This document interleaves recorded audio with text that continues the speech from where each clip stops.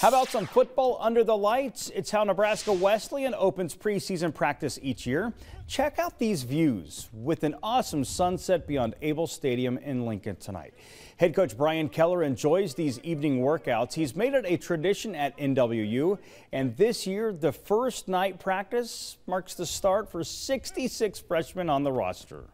It's great to finally be out here and everything. It's just brings it back to Friday Night Lights and everything, so it's great. I love it. Never gets old. I mean, I couldn't really sleep last night, just knowing the excitement and being able to come out here. Being out here ready to go is just a great feeling. We're really excited.